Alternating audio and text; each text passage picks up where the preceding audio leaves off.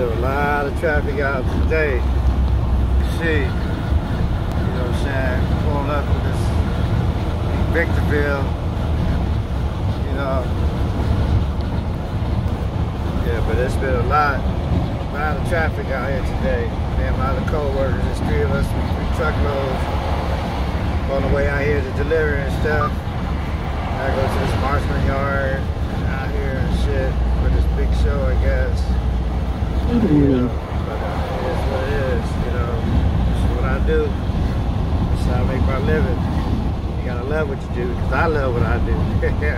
But it's gonna get treacherous in another month or so when this snow starts falling and all these other places that we have to go to, though. Real talk. Look at my view.